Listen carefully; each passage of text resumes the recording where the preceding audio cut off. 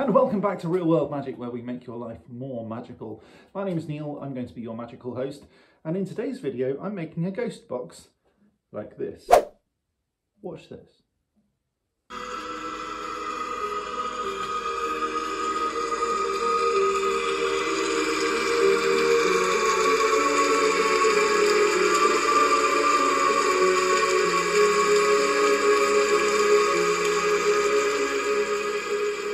So the animation in this is all done by me. I've created these animated ghosty fishy things, and I've also put a link somewhere, maybe here.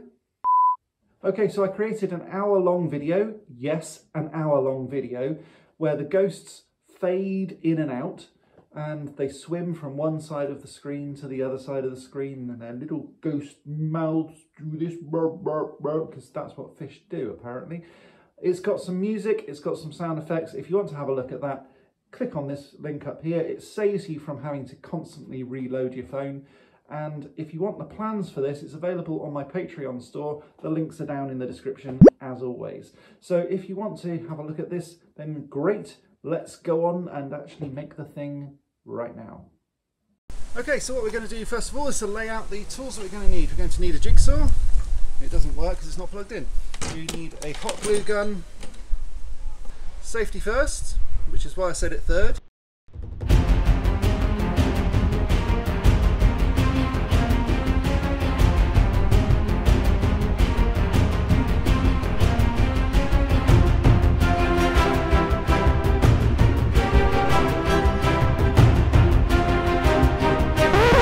Probably some clamps, because when we're going to drill some holes in the front in a second, you don't want it moving about too much. T-square is always handy, but you don't necessarily need this if you don't have one. You could make it deliberately wonky if you want.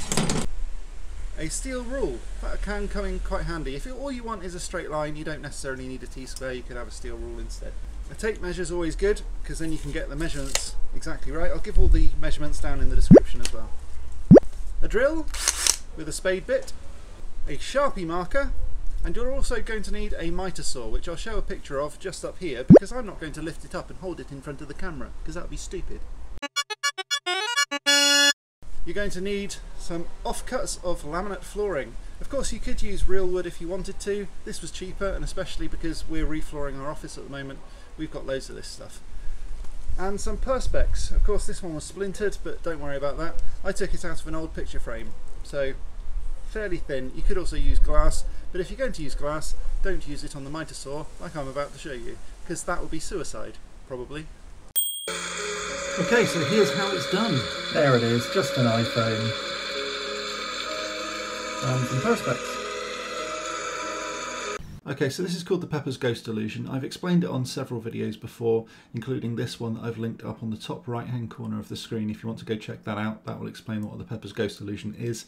Basically, it's a projection from the bottom. We're using an iPhone here. So if you've got your own phone, you can always load up my hour-long YouTube video that I've linked already, and that way then you don't have to worry about opening up your ghost box and reloading the video on your phone. So the phone goes in the bottom there. There's an angled piece of perspex at a 45-degree angle like that, and so the viewport hides the fact that there's a phone there at all, so it looks like a hologram. Pretty cool. Very easy, very basic, but very effective. Okay, so let's start by cutting the wood to length. All of the sizes and plans are going to be available to Patreon users. But if you have a weird size phone, or you want to work from your own phone, or you don't want to be a patron, and why wouldn't you want to be a patron? If you don't want to be a patron, you can just draw around your own phone and work from those sizes instead. Okay, now what we need to do is to get out the hot glue gun. Make sure you plug it in though. Run a nice long bead all along every side and stick it all together like this. When you get to this point, you might want to also reinforce the joint just with a single bead of glue on either side, just like this. You don't need a lot.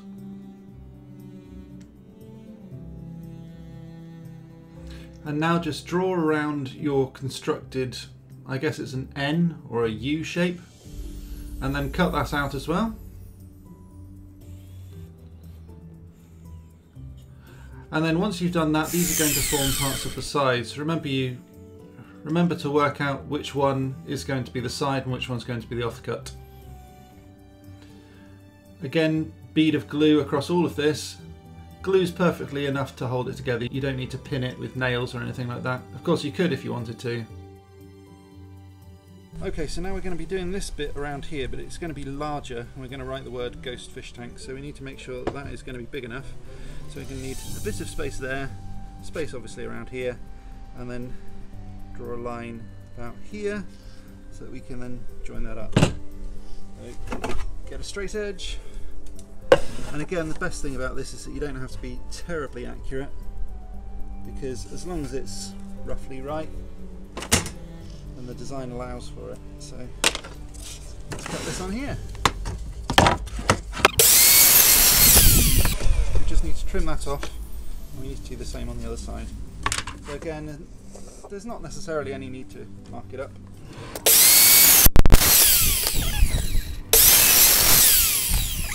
Okay, next thing to do is to mark a little hole where you're going to want it. So using a bit of scrap wood, you need to work out roughly the size of the viewport, and it's going to need to be fairly small depending on the size of your iPhone or phone that you're going to be using this to view. So you're going to want it around about that sort of size, probably not too much bigger than that.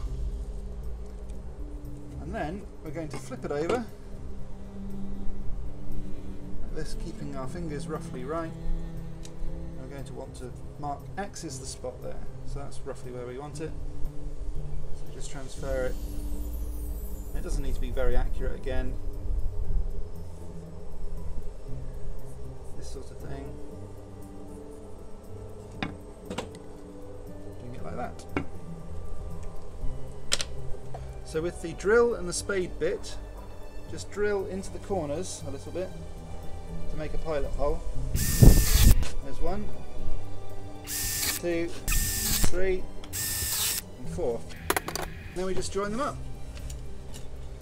like this.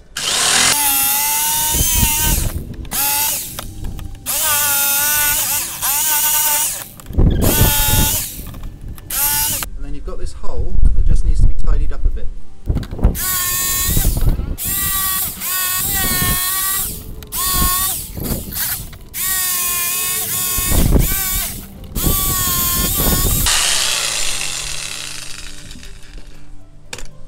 Like I said, it doesn't need to be perfect, but that's not too bad at all.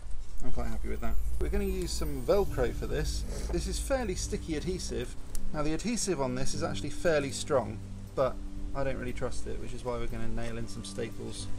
Staple in some staples? Nail in, whatever.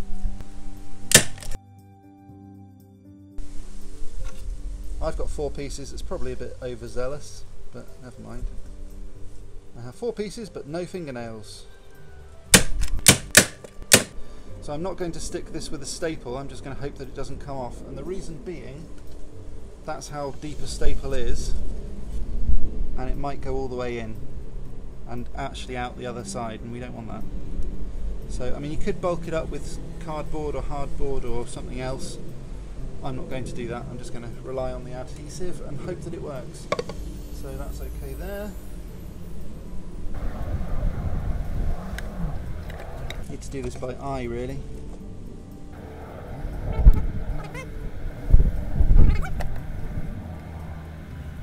One little tip I would give you though, if you're going to do Velcro, make sure that all of the hooks are on one side and all of the felt is on the other, because otherwise if you mix and match it could get really awkward.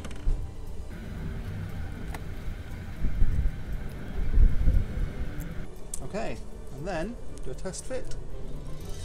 Hopefully it'll work.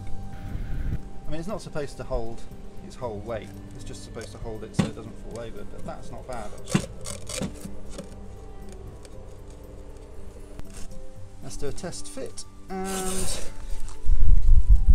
doesn't come off, which is good. Of course, if you don't want to use Velcro, you can always use a hinge like this.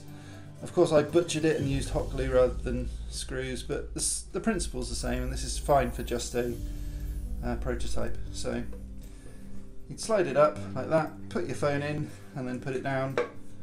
And we've tested this, and it works brilliantly, doesn't it? Yeah.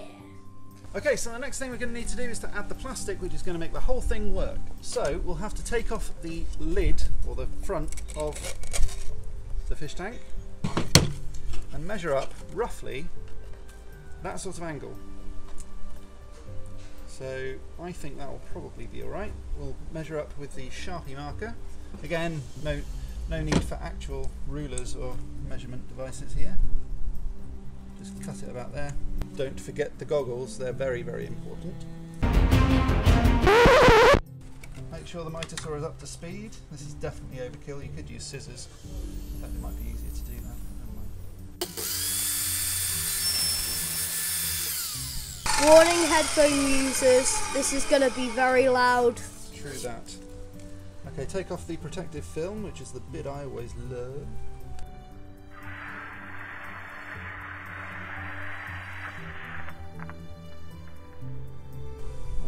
Now, is to glue in one side. It doesn't matter. It's absolutely fine if it's only one side.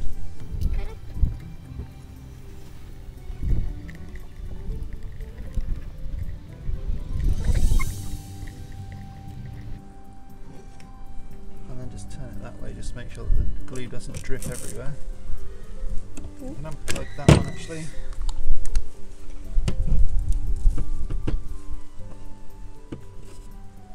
Just make sure the glue doesn't get everywhere. I think I've added maybe a little bit too much. Just wait for that to cool down now. And then it's nearly finished, but we need to write the words Ghost Fish Tank on it in permanent marker. So I'm just using a Sharpie here to do that. Really not that difficult at all. Of course, you could always use a stencil or print something out. Maybe you could even laser etch it if you're feeling really fancy. Then you get your assistant to colour it in.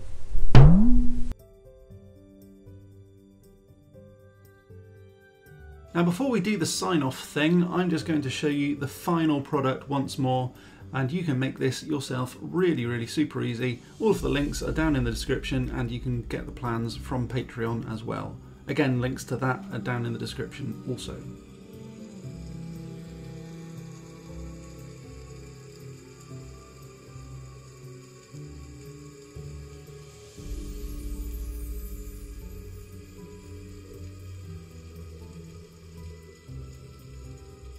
Now before I go, I just want to say thank you ever so much to my awesome patrons.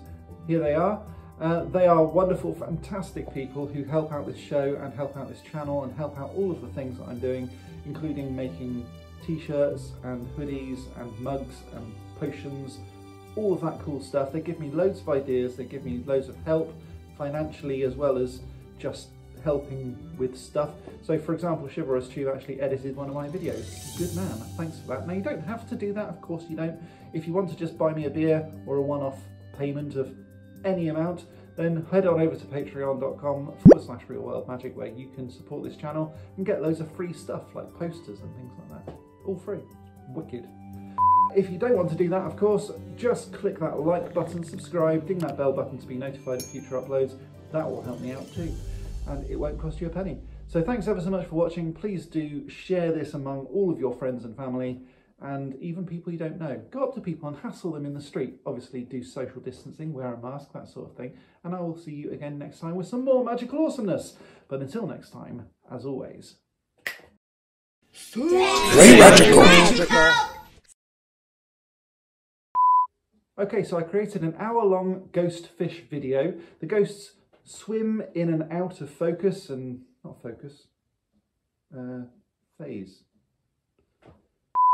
Okay, so I've created an hour-long animation myself with little ghosty, fishy things. What's this? I don't know. Please subscribe to Real World Magic. While you're there, click the bell button to be notified of future uploads, and have a look at all of my social stuff. Remember to donate on Patreon if you really, really liked it, and I'll see you again next week.